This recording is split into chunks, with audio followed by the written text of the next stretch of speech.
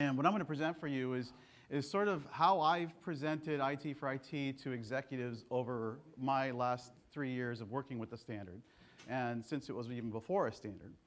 And some of the tricks and things that seem to work, and some of the scars that I've earned where it doesn't work so well, things that I've learned.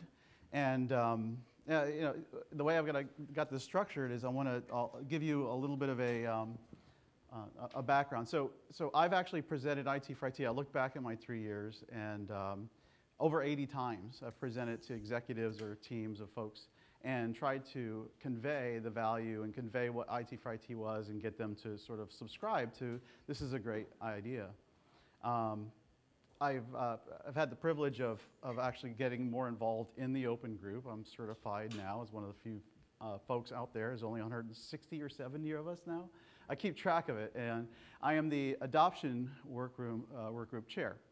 So I'm highly invested in your ability to convey IT4IT to the folks that you work with, or your customer base, or what have you.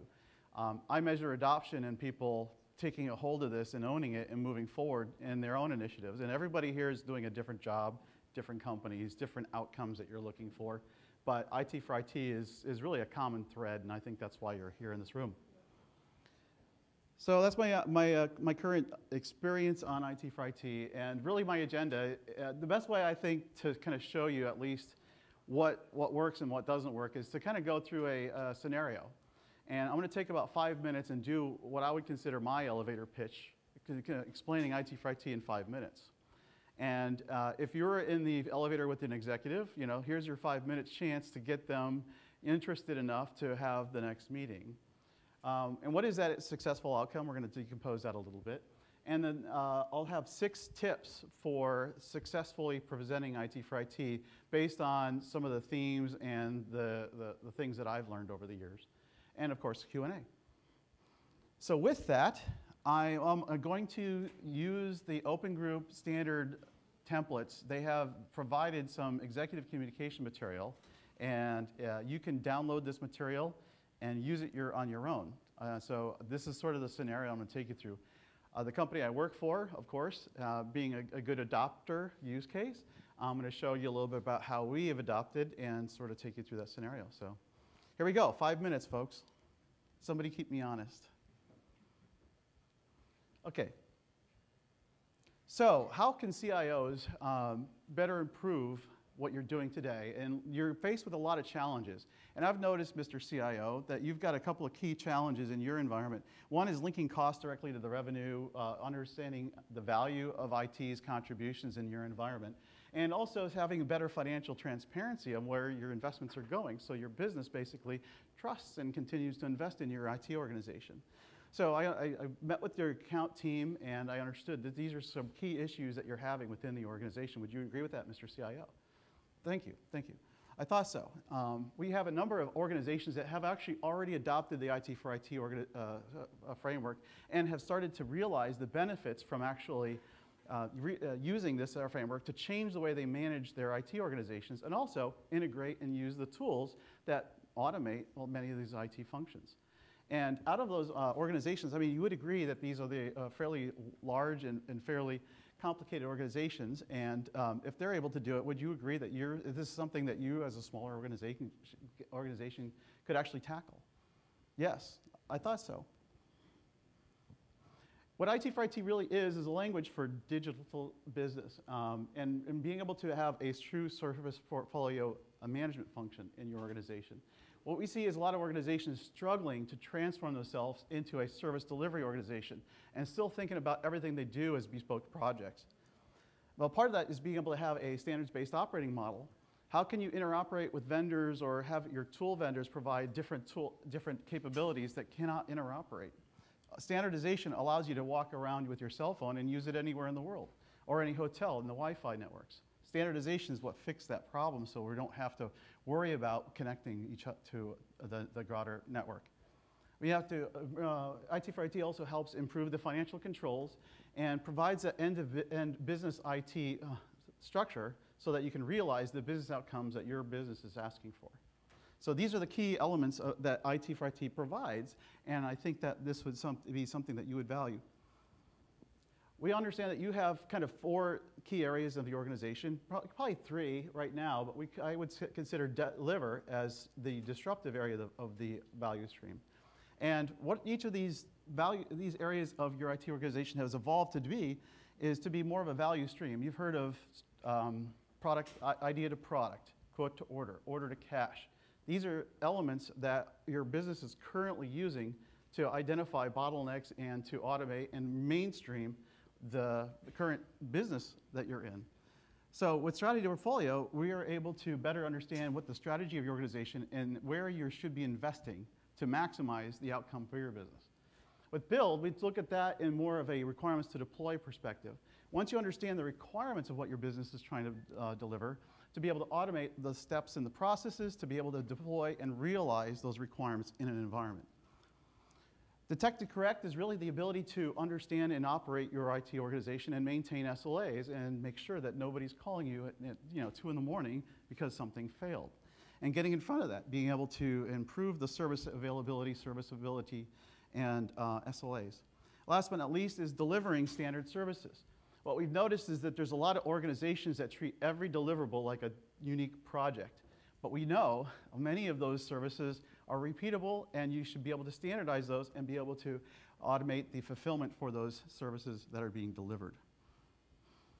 This is IT4IT in a nutshell. And here at ServiceNow, we understand IT4IT is important.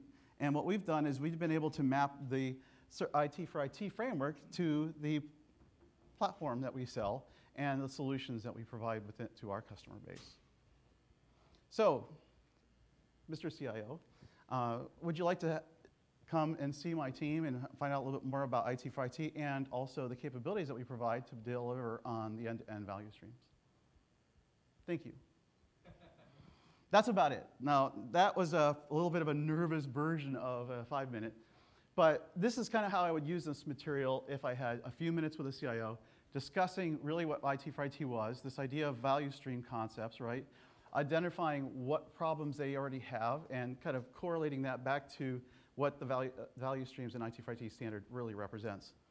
And I think that's where you guys all can do a pretty good job and leverage the material that's available. Everybody here has available to you the same basic material, right? These books are out on the shelves. Everybody can read this.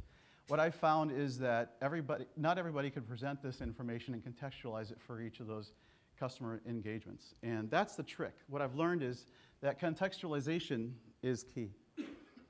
Not everybody listens to the same message in the same way. Not everybody interprets it in the same way. So you've got to study, you've got to do some homework. So just a quick question, how did I do? Besides being a little nervous on my feet, because I'm like sweating up here, right? Whew. Hopefully that your CIO conversations aren't so under heated pressure. And what's a successful outcome? I think there's a couple of key successful outcomes of a presentation, whether you have 5 minutes or an hour or 2 hours, right? Make that connection. And part of that is being able to have them understand that you understand their problem. And there's a bit of an emotional drowning here where they have to realize that they're not with the other folks that are actually solving these problems. The problems aren't unique, and that you understand what those problems are, and there's a way out of it. There's a sales technique in emotional drowning. Anybody out here in sales? Aha, a few of you. Anybody out here sales people? Like salesman, yeah. Everybody here is a salesperson, and here's why. Even an enterprise architect, you got to sell your ideas, right? They don't just sell themselves. You have to be up there in front, be emotionally invested, and convince folks that this is something that's valuable and worth pursuing and investigating. You need to establish empathy with that individual. And there might be a room full of different individuals, and there's different objectives and different personalities and different drivers. So on a one-on-one, it's easy, you know? There's no third, fourth, fifth party in there to kind of convince that might argue or not really understand what you're saying. You just have to worry about one. But in a room full of people, it's a lot harder. And you have to really pique the interest of that individual based on contextualizing the story to their particular problems. And that is really the key for, I think, an executive presentation. If you don't pique their interest, they don't want to meet with you again. There's no reason to. Interesting, but I don't really need this. You know, I'm sure everybody sort of experiences that, right? Guy comes to the door and tries to sell you a vacuum cleaner. I really don't need a vacuum cleaner right now. Goodbye. So you're not selling vacuum cleaners, you're solving an industry level problem that a lot of organizations are all invested in, including you being there, presenting IT4IT. And really the key objective is earn the next meeting. And the executives aren't there to make all the decisions. They're there to approve what their folks are saying and believing in and asking them for, usually funding and permission to move forward. They're not going to do the work. So a lot of times the executive meeting is really the step to the next meeting. And you got to look at it that way. When you get the opportunity to get up in front of the executives, you just have to get the next meeting. And if you've done that, you've done your job, you've been effective, and you can bring in more detailed, information in that presentation, or smarter people than myself to present the details, based on the different interest areas. So the tip one is really preparing your IT4IT presentations to that individual presentation. It's understanding the customer really well, understanding the material. If you don't understand those two basic things, you're gonna miss. You're gonna miss.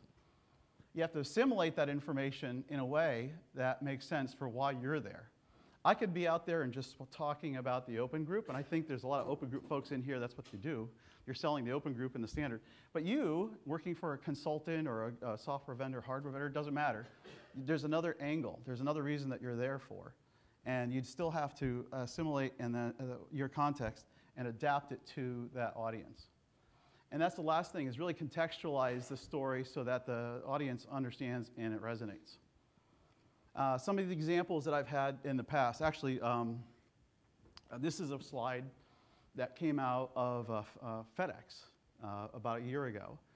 And what FedEx did was they took the material, right, over the course of a year, digested it, used it, and then tweaked it and tailored it to their organization. This looks like a conveyor belt, everybody, right? I mean, would you agree? It's kind of like, this is a FedEx, and you don't see the conveyor belt in FedEx, but that's what's running all of those routing systems in the middle of the night when all the planes go to their distribution hubs, right? And they're trying to reroute packages to the right destinations. And so they've tailored the colors, they've digested this, and they detail this in their own way so that it resonates with their own executives. So Jody Jenkins, who I actually presented this with, really surprised me, and it was sort of humbling to see people that you don't even hear about. They just took the information verbatim at conference number 1, and 1 year later came back with a great story. So contextualize and make it your own, and make sure that the folks in your organization understand the paradigm in their way. Why IT4IT? Anybody know Simon Sinek by any chance? Yeah, so this changed my life in a little bit. I would recommend you going out there, and there's only a few things that Simon Sinek has done, but this is one very profound thing, right? It's you start with why, then you show what, and then or how, then you show what. And really, and anybody can say why this is so profound. What's the meaning of this, and why is this sort of a different way of thinking? Nobody? Any Simon Sinek fans out there? That's right. The people that, and I like his analogy too, because the people that use Apple products are the ones that get up the night before, stand in line, right, all night long just to get that next version of the frickin' iPhone. I'm not that invested, emotionally invested, but that's why people do that. They are emphatic not only about the products, but why the company exists and what they stand for. And so part of what you got to get across is why IT4IT is important. It's really, why is the standard relevant to me? And this is a bigger problem than you and me in a room. It's an industry problem. We're fixing things that are much bigger and broader than just the things that we're dealing with in this room. And then I'd like to show how it can help, which is why I contextualize the problem to their problems, and I also show how other folks have solved similar problems using the same standard. So how can it help? And then last but not least, but what is the IT4IT standard? Should you try to teach the IT4IT standard in an executive meeting? Anybody guess? Anybody try it? Yeah, you could try it, and depending on the executive, it's a hit or miss, but 90% of the time it's going to be a miss. And the reason is, A, they don't have the time to sit in there and listen, right? There's a lot of material here. It's a 180-page document, and there's a lot of detail there. They're not going to learn it, okay? But your objective is to get to the next meeting and to meet with the folks that will read the material, take it away, and do something with it. This is one of the things that I've done as well. I've taken this material and I've contextualized it for, in this case, an executive, CIO, and shown where, at a high level, right, they can digest the details, but also executives love these, I call them Viseden charts, get the red out, right? It's really finding out where to improve and what to do about it. And in this case, it's understanding the corporate priorities related to the value streams. And the value streams, you need to break it down and saying, listen, Mr. CIO or executive team, diagnosis of a problem and detect and correct is your biggest problem based on your corporate priorities. And so now you've got some level of detail, and the CIO, and when I've done this in the past, will put names, budgets, timelines underneath this and use this as a planning template. Now, this isn't too complicated, right? I mean, any CIO would get this in about 10 minutes, right, or less. And if they're not, you should just go away and start somewhere else. But this is a very high-level understanding of an IT shop, right? And if you go through it, at a high level and get to this point, now who do you follow up with? You follow up with John over here that owns this particular step in the value stream, and you work from this point of view and work out. And he's going to get the budget, because he's the one where we've identified the corporate priority lies. Props. Everybody get one of these? Probably have a library of them by now for some of the folks that have been coming for a while. I use props wherever possible because this is kind of nice because you can hand it out. And what I usually do when I do a presentation to a room full of execs or whatever, I'll hand this around the room and I'll pass it around. And the trick is figuring out who wants it bad enough. Who's going to open it up, crack it open, thumb through it, and find something while they're listening to you, right? This is sort of the background. You're not doing it as a full distraction, but they're able to kind of see that this is real. This isn't some crazy idea that you thought up, right? And it's on planet, Pluto. This is actually a real standard that has material behind it. And most of the time, when I use this technique, the customers ask for the book. And it's usually one of the persons in that room that asked, and one of the last examples that I have of that was the CIO for an insurance company. And I passed it around the room. It came back. It landed on my desk again. And I think, well, okay. Apparently, it wasn't. Nobody found anything of interest. But as I was shutting down the presentation, the CIO asked for the books. And that told me, I've got her attention, and this is actually something that I can follow up on. But that identifies the champion. It also gets the information into their hands. And if it's not going to be for her, she's going to give it to one of her key folks, right? And then I'll have something to follow up on. But that generates interest beyond just the PowerPoints, right? There's like when you come here, you get the free pens. You get a free standards book. Cool. The next thing is don't panic. Anybody been in a meeting and it went sideways? Through no fault of your own, or maybe it was just a personality thing, or maybe the folks that you get into meet you used to work with and you pissed off one in a previous life, right? You never know what's going to happen. But don't panic. Sometimes it's the wrong audience. I took a trip one time. I live in Austin. I took a trip all the way to Houston, 2.5-hour drive. Get in there, and I'm going to do my typical IT4IT spiel, right? An hour long. I get in there, it's the wrong audience. It took me about 2 seconds to realize this is not going to be of any value for them, any value for me. I didn't panic. I just sort of shut down fast. They didn't care, and I just moved on. Backup slides. Sometimes there are needs to kind of branch into other topics. So have some backup slides. I like to have those interactions, especially with a smaller team of executives, very informal, very interactive. If you don't get any interaction, there's something wrong, right? You should pique their interest or get them to interact, and if they don't, you've got a problem. But you need to go to those backup slides because you're going to have your consolidated deck and everything else that you could talk about that usually comes up because if you've done it long enough, you'll sort of know. Oh, they're going to have a problem with bimodal. We'll have a bimodal contextual slide ready to go that you can bring forward. Hostile avoidance, I've had that before. Believe it or not, I was called into, it was a company that's in Ohio. I was called out to be the bad cop. And really what there was is there was two managers in this organization that couldn't agree on a framework. It goes back to one of the examples I think that you used during the lunch. Couldn't agree on the framework, and I was there as sort of the industry spokesman, and it started out hostile, right? This guy did not want to hear from me. He was already invested in something else, but I had to kind of rise above that, saying, listen, this is a great thing you're doing, but I'm telling you, don't even deal with my business. Don't deal with my company if you're not going to subscribe to this because our company's behind it. And so you have to take the high road, which is a big part of going in there and being able to deal with a situation. Is if you always take the high road and do things for the right reason, nobody can fault you for it. And I like that. I think Gandhi, right? Who could ever fault Gandhi for doing what he did, right? And there's a lot of great examples in our lives. Don't give in is what that should be. I don't know what happened to in. It often takes 2 to 3 meetings to get through to an audience. There's another energy company in Houston that I dealt with. I met with them 3 times, and no, it's no company that's in this room. 3 times before we really started to see some momentum with this company.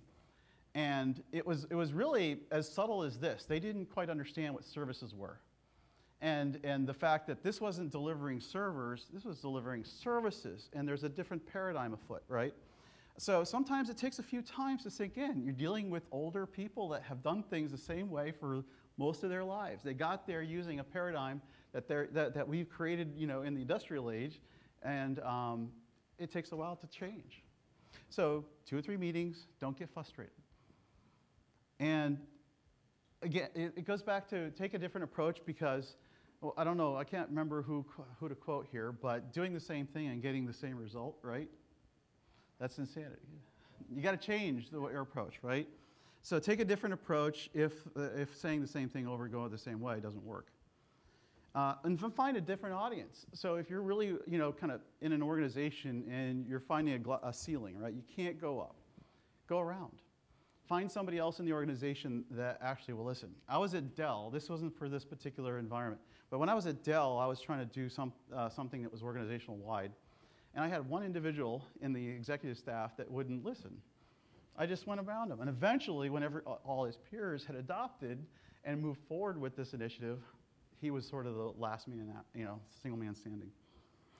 Find a different audience, and then check back later, because even at this conference, there are people here that I've met with and never heard back from. But the people that are actually here is an indicator that we're still moving forward. And so check back later. Could take a year, could take less. Leverage key opportunities. This is kind of interesting, and I'm all about maximizing opportunities. Don't exploit, but at least don't waste your time. Find the soft spot and go there. One of the ones that really works well is when a new executive comes into play. Those new executives are in, and they have to come up with their 30, 60, 90-day plan, right? This could be part of it. That's if you get in early enough and you can get in front of them and educate them on, hey, there's this bigger thing than just us called IT4IT. We should seriously look at this as part of your transformation plan going forward. An event. An event could be an M&A, a divestiture. It could be a big project, right? The Phoenix project is a good example, right? It's either save the company or die. But the point is, you got to have these events. I met with a company last week, and I was there, in my day job, providing ServiceNow stuff, right? I was meeting with the enterprise architect, and they were saying, you know what? We're going through this IT transformation at the executive level, right? The CIO, and they're going to be presenting to the board in March what we're doing. It's not going so well. Do you have anything that can help? Well, out came an IT4IT presentation, And now we've got a very different conversation and engagement with that customer. So a big event was happening. I found out about it, and I moved in to provide a solution. And that's really the transformation story in this case. They were going through a transformation. This particular company had hired a small consulting firm, and apparently it wasn't very trustworthy, the material that was coming out, the framework that was being provided. And everybody saw it, and it was going to go down in flames. So we stepped in, brought IT4IT forward, and we have some momentum. One of the things that I wanted to also show is that you have to contextualize to whatever's going on. So one of the transformations might be bimodal. Anybody dealing with a company that's doing, trying to take all Gartner's sort of material and saying, let's do bimodal, trying to implement this? No? Yes? Yeah. Well, you got to break this down because the way Gartner presents it, it's not very easy to really implement. There's a lot of things on the table, and what I've been able to do is map the bimodal story to IT4IT in a way that's easier to implement and get behind. And if you're not familiar with bimodal, the idea is there's a core IT organization that delivers standardized services, focuses on delivery. Sounds like a repeatable factory or request to fill, doesn't it? Then there's a mode 2 fluid IT, which needs to be able to deal with ad hoc demands. The way I map that to IT4IT is, okay, well, core IT, you're talking about repeatable, focused on efficiencies and cost. That's kind of what this request to fulfill is. You can standardize the service delivery, and once it's in the catalog, automate the fulfillment, whether it's infrastructure or storage or some other business service, right, that's necessary. And then requirements to deploy is really that fluid organization that develops, based on ad hoc demand. Now, this could be waterfall, it could be DevOps, it could be Agile, it doesn't really matter. But the point is, once somebody defines those requirements, you need to get them out there, and that's fluidity. So bimodal, differently interpreted, but I find organizations loving this interpretation because they can implement it. This is something I can get my head around, and it makes perfect sense. And it also, bimodal has kind of turned into multi-mode, right? You get into some of these arguments, right? It's not just two, there's many ways that we operate. It accommodates that. And I would argue that the standardized services are leverageable here. There's a big automotive manufacturer that I was dealing with that was automating the entire deployment process. So IT didn't have to get involved all the way even through deployment. So they've automated every step here. And it allows all of their development organizations to just go crazy and deliver new services. And that new service goes back in the catalog for others to consume. Another good example, Jody Jenkins from FedEx. They did this. They basically were able to take the tools in their standard service catalog, build a new service over here, put it in the catalog for consumption, and then get rid of it. They did this in 2 weeks. They built the service, used it for a week, and then it was done. So that's fluidity, right? If you can react to a business demand that fast, that's amazing. Anybody's organization could do that, other than a single person organization?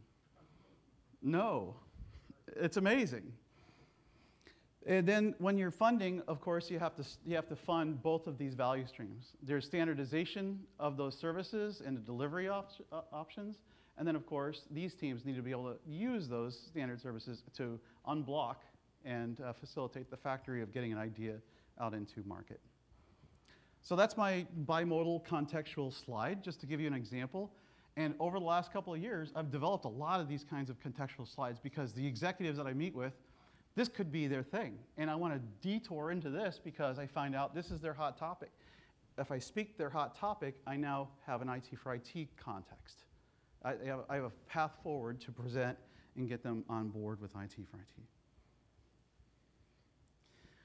All right, tactics for overcoming some of the challenges. One of them, I call it top up, bottom up, bottom down, bottom up, down, by lot. What did I get wrong there?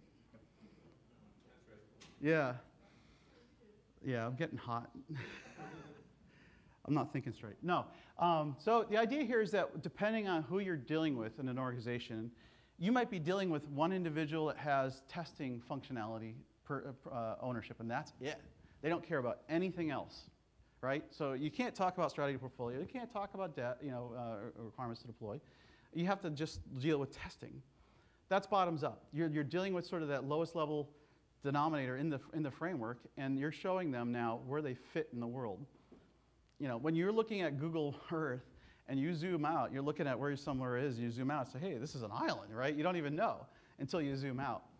So IT4IT is a nice tool to show that bottoms-up guy where they fit in the ecosystem, or any one of those functional owners, right?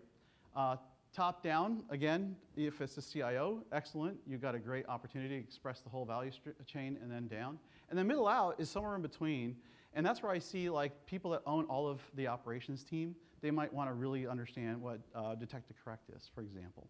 And that's where you start, explaining the value stream. Use different starting points in each of these points of view. Again, being nimble on your feet, recognizing who you're talking to, you've got to change your priority. And you may have a CIO and then their third or fourth level direct report in the same room. But when you're answering questions, use that point of view, and they'll understand how they fit and how they work together better. So a lot of times I work with these large organizations that they don't even know what they're doing across the organization. So you're sort of providing roadmaps in some ways on how they interact with each other. And that's really powerful. You gave them a roadmap for their own company, and they don't even know it. And then focus on one value stream. A lot of times when people look at this, they get really enamored and they get really excited. And they say, we want to do this. Well, let's start small and incrementally get to all the other areas that you really want to get to. But let's prioritize, right? You can't eat an elephant in one bite. Let's figure this out one area at a time. So most of the time, we tee up a value stream level analysis, and we look at one value stream and say, okay, given your situation and priority on this value stream, let's decompose this, and then we'll start from there. But in that executive conversation, you can tee that up ahead of time so that that next step is with the right individuals for that value stream. You don't waste your time in another area. Another thing is really stand your ground. And when you're challenged, because they'll always ask, so what? That's not a priority for me.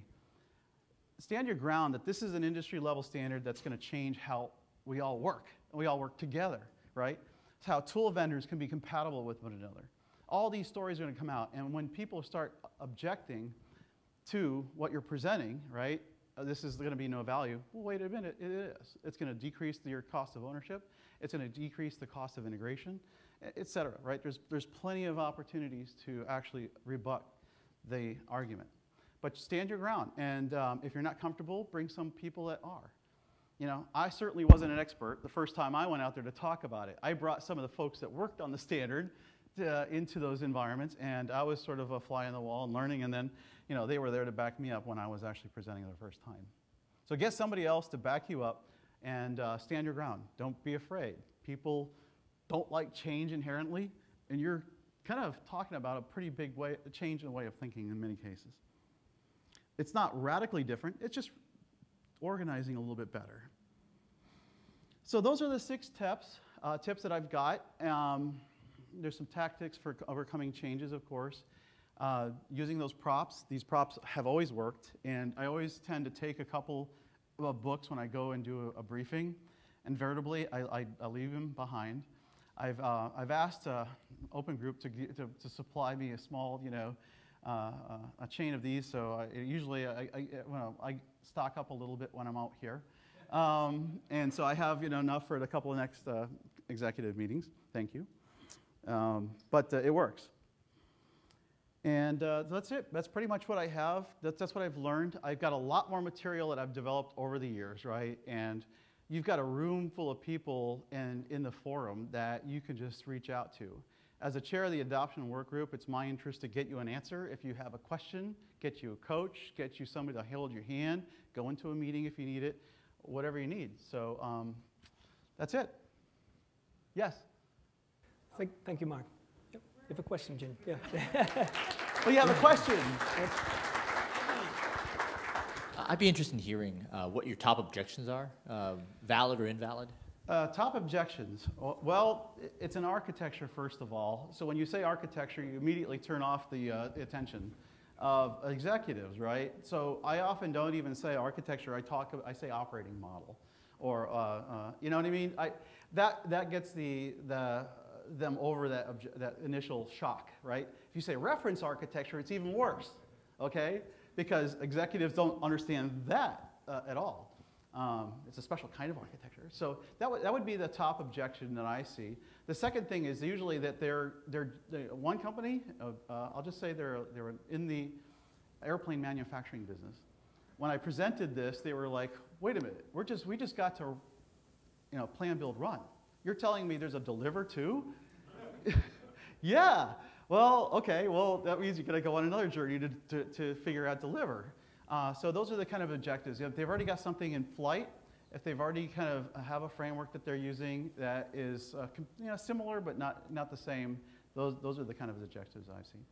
Or like the individuals, right? The hostile individuals. They already have a religion, and you're not going to convince a religious person. I've actually had some battles. I'll just say with an analyst firm, people at analyst firms, nobody that's in this room, and it was clearly religious. ITIL was the religion there, and you weren't going to convince them any other way. So those are the other things. It becomes a religious discussion. Yes? One of your tactics is to focus on one value stream. Yes. Do you find that you've got to try and keep the bigger game in mind as well? Always. Yes. I mean, that's one of the. I think that's one of the traits of enterprise architects anyway. I found myself in my career always needing to understand the big picture before I was able to concentrate on the little picture. Yeah, you always keep it in mind, but you don't beat the dead horse to death. Once you understand there's a big picture and all they care about is that, just throw everything else away for a while, right? But it is a challenge. The bigger picture, like typically in a larger IT organization, there's not one person owning the end-to-end process or the end-to-end way of working. So we have people responsible for enterprise architecture, portfolio management, security, risk. There seem to be monitoring operations, and that can continue. So what is your idea of how do we then come to the right person and say, you have to think about end-to-end, and the CIO typically doesn't really directly see that because he has people already covering it. So how would you go into that discussion? Find somebody that feels ownership of the end-to-end way of working within an IT function. Well, one is going up until you find that individual where things come together, right? Where monitoring meets event management, right, for example. That's an easier one. You might find an individual. The caveat to that is they don't care. They're not invested. They don't want to learn. They've got a couple of teams. They seem to be working good. You're not giving me any sort of answer. So you might not be able to get there. You might just have to work with those individual teams, and you are their architect. You're the one designing and getting, and I guess instilling the need to change and how to interoperate in them, right? Yeah, but still, if the organization is still fragmented, yes. So you can go up to the CIO level and talk about IT4IT, and they say, well, still coming back to the question is, how do you then explain to that CIO, say, wait, you have organized around silos, but now we need to think about end-to-end value streams. Think about IT4IT as a model, but still, do you need to explain how that brings value? Because he said, well, I already covered that. Part of it, this is really interesting, because consultant, anybody in here a consultant? You'll know that a lot of times you're hired to tell them something they don't know already, right? But it's like they have egg on their face. They just don't know it yet. Somebody's going to come in, provide pictures and documentation, talk to enough people to establish the fact that there's egg on your face. Part of that is being a consultant and being able to to kind of show the evidence in their own organization where there's disconnects. I did this many companies and it works, right? Yeah. Sometimes, again, you might present this and they don't want to hear it. I've had that happen before. You present a bad story and then you're never going to be invited back again. But you did the right thing. And surprisingly, if enough people know that around there, that individual may not be there long enough. What's the tenure of a CIO? 18. But it's a key challenge we face with IT4IT reference architecture. You can talk with executives, and they know they need to change their operating model, right? They know they need DevOps, agile development, but they do not directly see how then IT4IT would be that specific solution for them. Yeah. So we're still in that. Part of that's education and marketing. I mean, this is something that we don't do great here. I mean, architects. How many of you guys know how to do marketing? Anybody have a marketing background? Okay, you're the exceptions. Okay, but most architects don't know how to market, and why? Because we don't know the mechanisms of doing marketing, right? We're architects. We know design. We know constraints. We know patterns. When I was at Dell, I hired a marketing person that used to sell cell phones, market cell phones, You know, it's back when Motorola was falling apart and there was people, and I needed a marketing person to market what we were doing as an enterprise architecture team. But I think that's an area where even within a company that's adopting, I usually recommend they get some marketing help to market internally what's going on. Being that evangelist and having a marketing flair, but attaching to something that's already happening, an existing transformation, existing event, all the stuff, all those little tips, right? You put it all into a bucket and you pull out what's necessary in that particular situation.